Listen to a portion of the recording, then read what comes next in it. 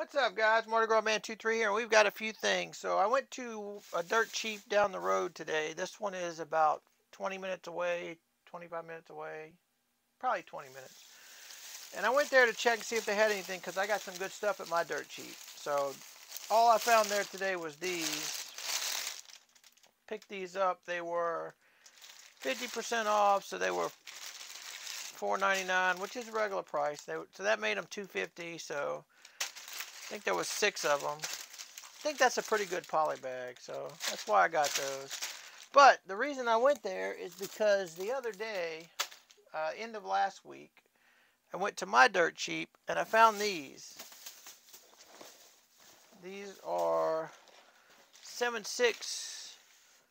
What is that? 76213. It's a Wakanda King Namor's throne room. Not really a great set. The movie was just okay. But these sets are on clearance everywhere. So you see it's $18.69. Well, it was half off of that, so they were $9 and some change. So I figured they'd make a pretty good part out.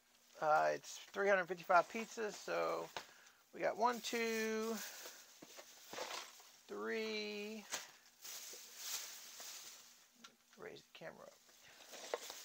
3, 4,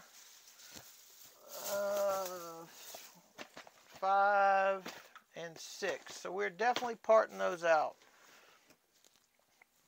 But I also found this. This set was 20 bucks. Now the problem is they only had one, but for $20, that's a really good price. That's Hogwarts, Harry Potter, Dumbledore's office. I didn't have this one. I don't think I have too many from this year's line, whichever year this was. But you can see this is what happens a lot. This was obviously someone's Christmas present. They didn't want it. They brought it back to Target. Target marked it down. Target wasn't interested in selling it because the regular price was $79.99 and they marked it to $55.99. And it obviously just sat on their clearance shelf wherever it was. And then it got sent to the Dirt Cheap. It got sent to their reclaim. So I went to Dirt Cheap, and Dirt Cheap put $40 on it, which is surprising that they didn't put $80 on it. So at 20 bucks, I couldn't pass that one up. But there was a set, there was a couple other sets that I passed on, and there was a set behind the counter that I thought about getting, but I didn't want to spend $100. So then I got home, and I said, you know what, I'm going back tomorrow, and if it's there, I'm going to get it, and if it's not, it's no big deal. It wasn't meant to be.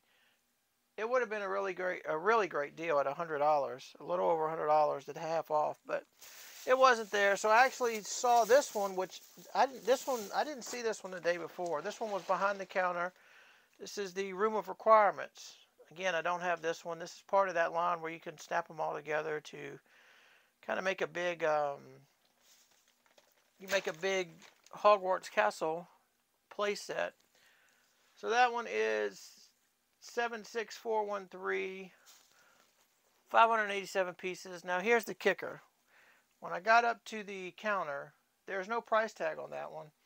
And I had 3 other sets with me that I was going to get anyway, that I passed on the day before, but I figured since they didn't have the other set, I would go ahead and get them for the Bricklink store. So when I get up to the counter, I asked the lady, I said, this doesn't have a price sticker on it. How much is it? She says, well, the Legos are $5. I said, really? Are you sure? She said, yeah. I said, well, what about these other ones? So she rang all these up at $5. So I paid $5 for that one. And then I paid $5 for this one. 60324, the mobile crane. Again, I got this to part out. They had 3 of them. And I passed on them the day before. And then I decided, you know, it's a pretty good part out. It's $28, so it would have been $14. But $5 is even sweeter. So we got 3 of those to part out.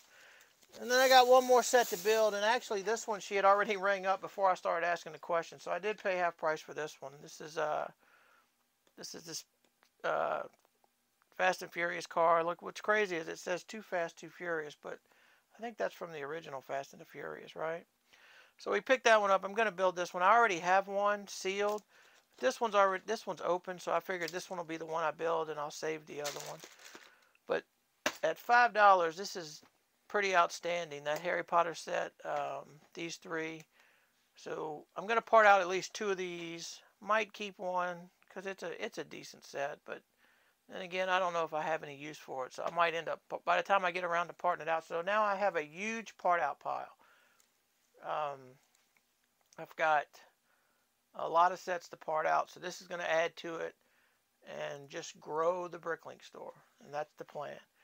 So that's all I got for this one. I got some really great deals. I got the $5 Harry Potter set, the $5 City Crane sets. I got the $20 Dumbledore's Office. I got these were $9 for the Wakanda sets.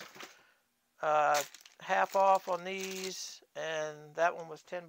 So you think I did good?